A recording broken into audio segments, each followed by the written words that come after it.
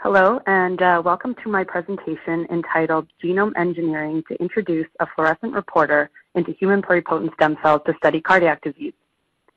My name is Lise Muncie, and I'm a development scientist at CCRM. I obtained my PhD in the Department of Biochemistry and Biomedical Science at McMaster University and held a 3-year postdoctoral fellowship at UBC. At CCRM, I oversee a variety of projects related to HPSC derivation, directed differentiation, and genome engineering.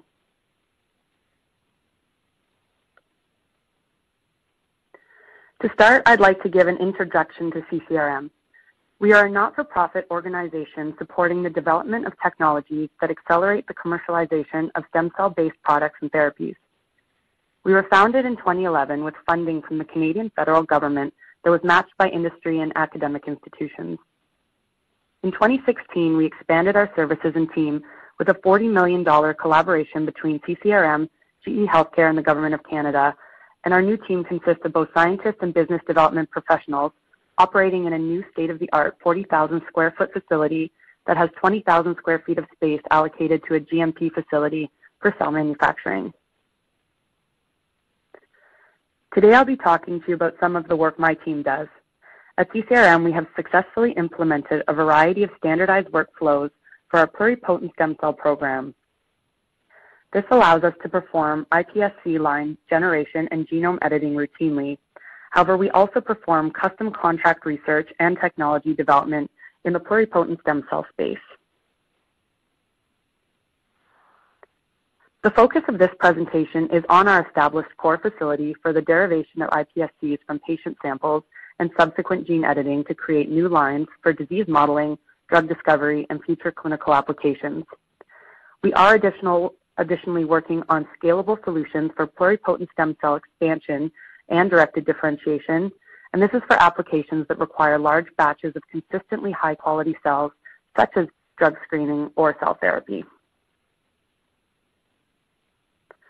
Establishing a human HPSC production facility was one of the first projects that we started at CCRM.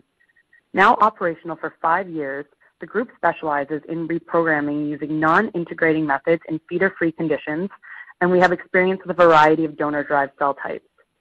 We've now delivered successfully over 100 cell lines representing more than 10 disease models to scientists and clinicians across Canada. We are also conducting projects to perform gene corrections on these lines using the CRISPR-Cas9 technology and have successfully gene-corrected single disease-causing point mutations in HPSCs for 3 different disease models. The rapid advancements in genome editing have made the possibility of this scarless gene-corrected iPS lines a possibility. At CCRM, we utilize both TALEN and CRISPR technology to edit human pluripotent stem cells. We have successfully produced both feeder-dependent and feeder-free lines, including gene knockouts, different reporter cell lines, as well as I mentioned previously, single nucleotide polymorphism corrections to produce isogenic lines. Today I'm going to describe our workflow and a specific project we did working on one of these reporter cell lines. Our current workflow for contract gene editing takes approximately 6 months. At CCRM, we perform all steps of the project, from design of the project and reagents and testing them, to final characterization and validation of the corrected or modified line. The project I'm going to tell you about today is a cell line that was developed for Dr. Michael Laflamme, a scientist and clinician affiliated with the University of Toronto. Dr. Laflamme's research aims to use human pluripotent stem cell-derived cardiomyocytes in ischemic heart disease, and he's a leader in this field.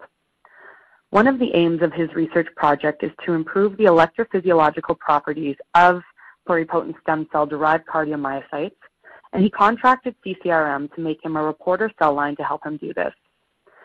The quasar 2 protein is a fluorescent reporter of membrane depolarization. The project plan was to insert this fluorescent protein into a safe harbor locus in the genome. Here it would be stably expressed, and it can be used to monitor action potentials in cardiomyocytes. Our workflow is broken down into 2 parts. To maximize our gene editing success, we perform a lot of legwork making sure our cell line is prepared for gene editing protocols, and that our reagents are working efficiently. Once designed, each reagent is tested in a host of in vitro assays in a control cell line before moving into pluripotent stem cells. The first thing we had to do for this project was choose a site for integration. Broadly, a safe harbor locus is a place in the genome where a transgene can integrate and function in a normal and predictable manner. Although an ideal safe harbor locus wouldn't affect any gene or protein function, finding a perfect safe harbor locus in the genome is a challenge. The AAVS1 safe harbor locus is a well-defined site on chromosome 19. It has been used to create a host of reporter pluripotent stem cell lines, and these lines maintain their pluripotency and differentiation capacity after the site has been disrupted. There are also well-defined guide RNA sequences that have successfully been used to integrate transgenes into this site. For the creation of this line, we use the AAVS1 T2 site. We use short oligos and the GeneArt CRISPR nuclease vector, and this all-in-one plasmid system was used to co-deliver the Cas9 nuclease and guide RNA being expressed off the same vector after just one simple cloning step. The next important part of the work is validation of the reagents. We use the genomic cleavage selection plasmid system to test the functionality and specificity of our chosen sequence and produced reagents. In this system, the target recognition sequence is cloned into a plasmid with a split orange fluorescent protein. If a double-stranded break occurs, this would allow the recombination and the repair of the plasmid, and this allows the orange fluorescent protein to be translated and detected by fluorescence. So by co-transfecting in this reporter plasmid, our nuclease and guide RNA, we can prove the functionality of our reagents. So shown here is an example of this assay. So in box 1, this is just our control transfection of GFP. In box 2 is the selection plasmid alone, and as you can see, there's almost no fluorescence. Box 3 is our selection plasmid plus the guide RNA that's specific for the sequence we cloned into the selection plasmid and our Cas9 nuclease. And finally, in box 4 is the selection plasmid, this time with a point mutation in the guide RNA and our Cas9 nuclease. So it's a very specific assay. We then confirm our guide RNA sequence works on the intended target in the genome. We do this by using the genomic cleavage detection assay. This is similar to the Surveyor or T7 nuclease mismatch specific nuclease assay. In this assay, the CRISPR reagents are delivered to the cell line in which they are meant to work and allowed to act for 48 to 72 hours. At this point, the cells are lysed and a PCR around the cleavage site is performed. Following this, a simple program on the PCR machine leads to the random reannealing of PCR products. If there are products that underwent random indel formation after cleavage, they will anneal to wild-type PCR products. This mixture is then subject to a mismatch-specific nuclease, and the product can be run on a gel. If there are multiple bands indicative of cleavage, then you can be confident that your guide RNA works in vivo. And this gives us a chance to optimize our best delivery conditions for the guide in that specific cell line. Here's an example of what that assay looks like.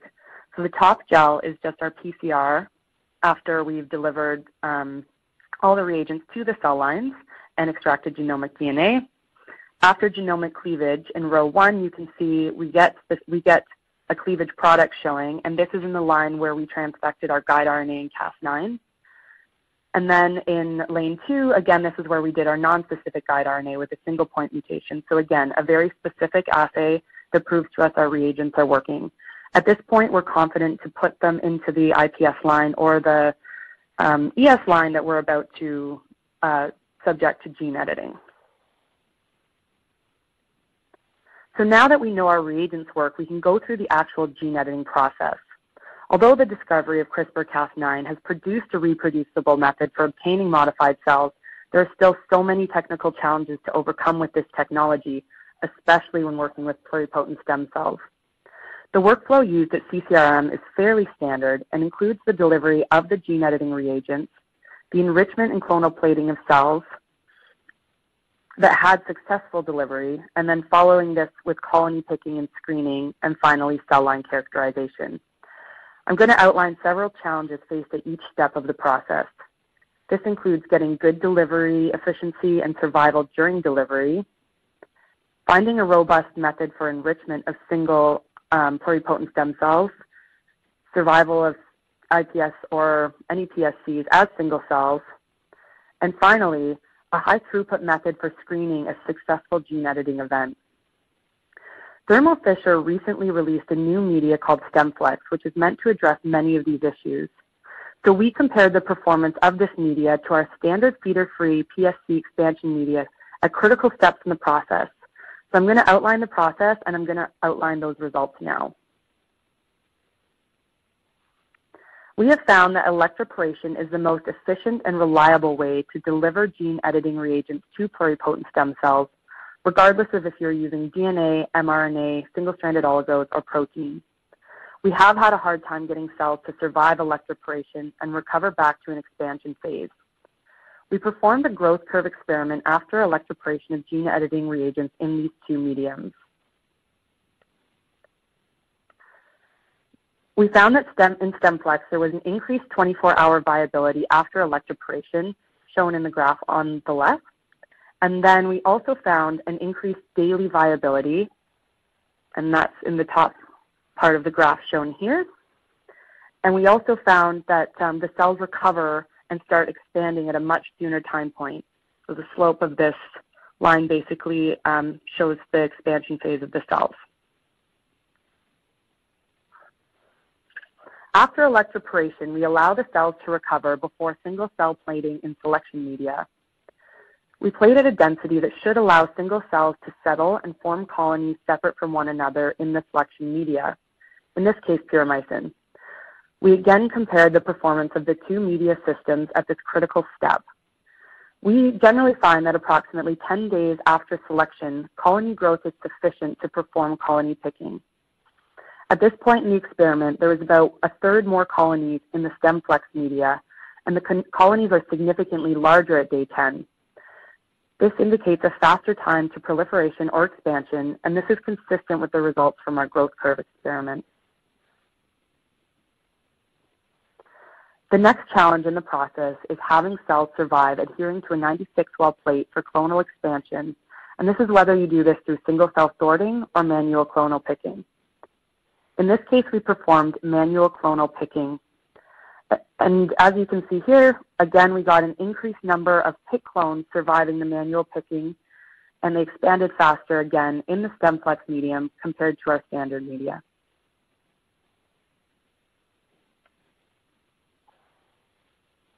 At this point, we have clonal lines growing, and we use different strategies for assessing successful homologous recombination. For this line, we were able to use a simple PCR screen on extracted genomic DNA from each clone. One primer is designed outside the vector homology arms, and one primer is designed inside the transgene.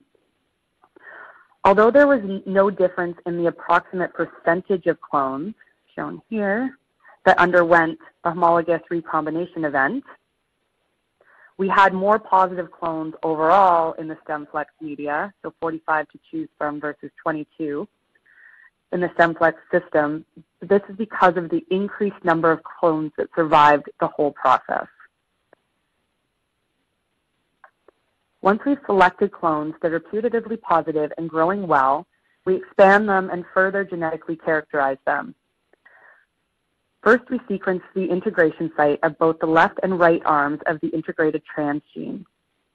We perform PCR screening for residual donor plasmid or random integration into the genome. Sometimes this is advantageous and sometimes this is to be avoided. And finally, using bioinformatics, we find the genomic sites most likely to be affected by off-target cleavage of our guide RNA, and we sequence these sites. Following this, the line is recharacterized to make sure they have maintained high-quality stem cell properties. This includes pluripotency analysis, looking at gene and protein expression, directed differentiation to ensure the line can still differentiate to all three germ layers, and karyotype analysis to ensure the line is chromosomally normal. The Quasar-2 line passed all of our quality controls, and this line is currently being characterized for functionality. At this point, cDNA has been made from extracted RNA, and 3 characterized clones all show that Quasar-2 is being successfully transcribed. Fluorescent recordings have also been performed in cardiomyocytes derived from these cells. The changes in the Quasar-2 fluorescent signal matches the electrophysiological signature of fluovolt, a membrane potential dye, in the beating pluripotent stem cell-derived cardiomyocytes. These lines can now be used in Dr. Laflamme's research program for improving the electrophysiological properties of these cells. This is moving towards a cell therapy program and treatment for heart disease. Thank you very